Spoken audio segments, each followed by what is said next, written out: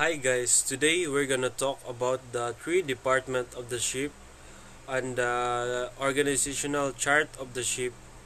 So let's go and find out what are the ranks. Let's go. Okay guys, this is the shipboard organizational chart. Okay, this is first is that the as you see in the top, there's a master marine. That's mean it is the captain. So as we can see in the lower, there's an engine cadet or deck cadet. If you want to be a engine cadet, you must take first the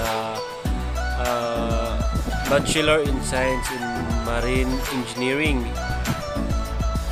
Then if you want to work in the deck department, guys, you must go to the Bachelor in Science and Marine Transport. Then your first rank is deck cadet. Then you must go to, then your second rank is bosun, as you can see there. Then the third officer and the second officer, but later on we're gonna talk about that.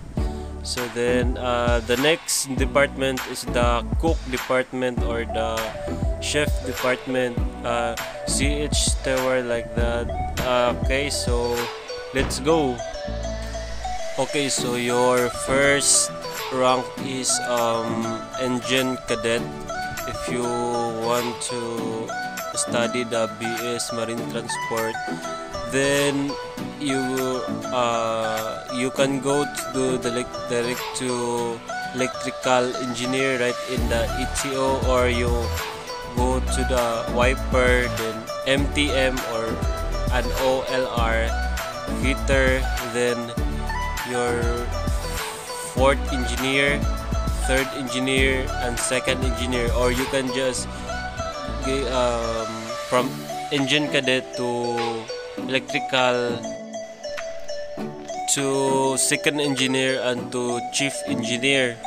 So that's how easy. If you want to go to electrical, you don't have to go to fourth or third engineer. It's like a shortcut. And next is deck cadet. Deck cadet is you must study the Bachelor in Science in Marine Transport. Then or you can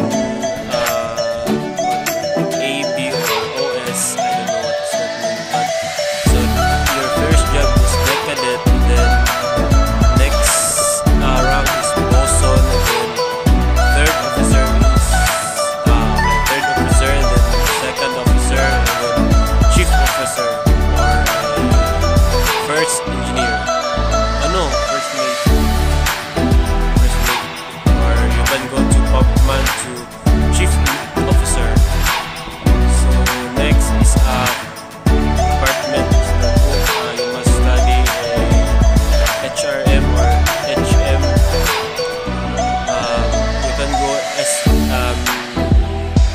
CH steward or CH cook or messman. Then okay guys, after you done the chief engineer or chief officer or the